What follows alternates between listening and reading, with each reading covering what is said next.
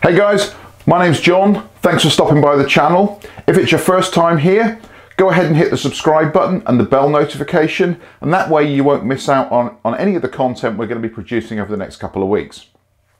Today, I want to talk about drone time lapses, and specifically creating time lapses with the DJI Mavic. Now, if you're using a different type of drone, the techniques that I'm going to cover most scenarios, but the software I'm going to use obviously is specific to the DJI drones. So if you're interested, let's get going.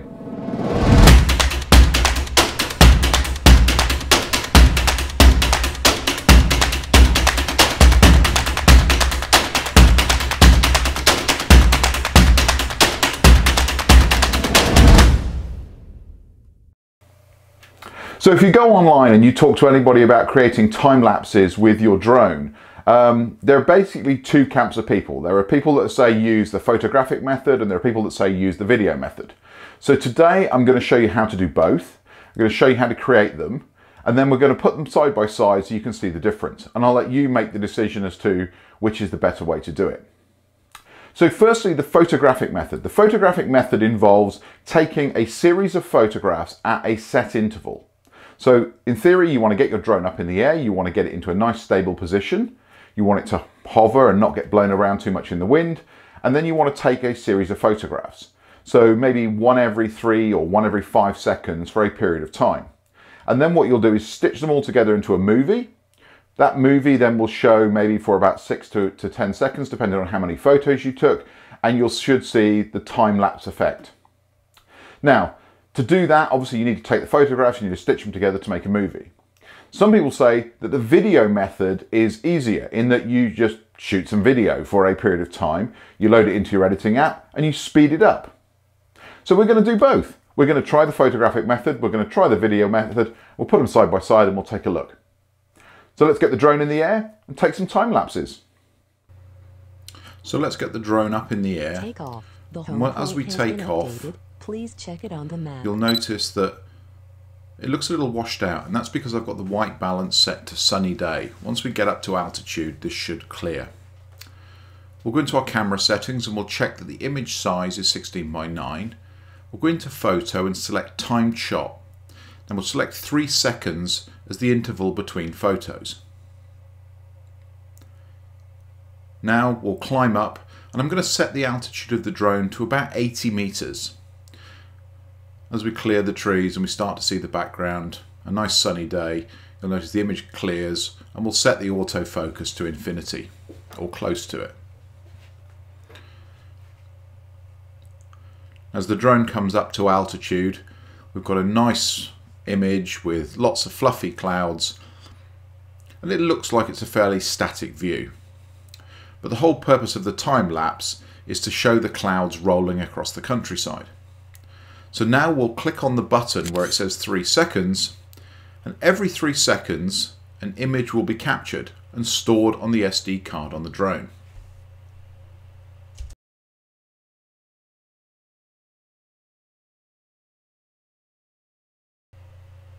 Okay, I've shortened the sequence a little, but when we finished, we press the button again to stop taking photos, and we'll check that the photos are all stored on the drone by clicking the playback button. And there we are. There's all our individual frames safely stored on the drone. Now we change the camera mode to video. In video mode, it's always worth rechecking your autofocus point to make sure that your image is still in focus. And once you start recording, that's all you have to do, is just leave the drone in position and allow it to record for a period of time. You should consider how long you need to record for based on how fast you're going to speed the video up. And you can do a simple calculation of the number of frames that you need to equal the photographic method. Okay, we've got everything we need. So for the photographs, the first thing we need to do is stitch them together. For this, I use a free application from the Mac App Store called Interval. You can download it free of charge from the Mac App Store. If you're using Windows, I'm sure there are plenty of applications that do a similar job. So the first thing we need to do is find all of our photographs. Once we've got our folder, we'll launch the Interval application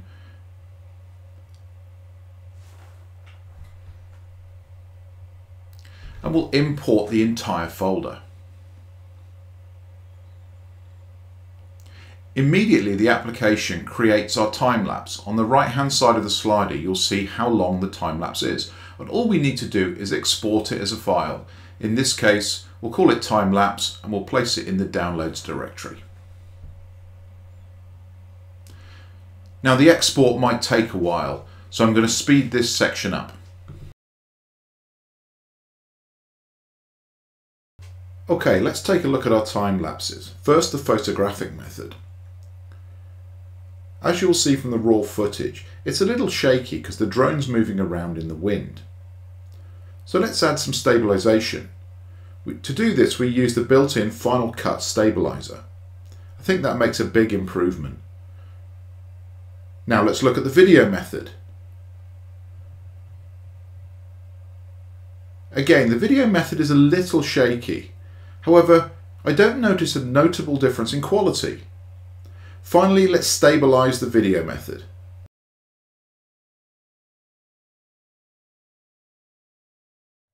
Well, what do you think?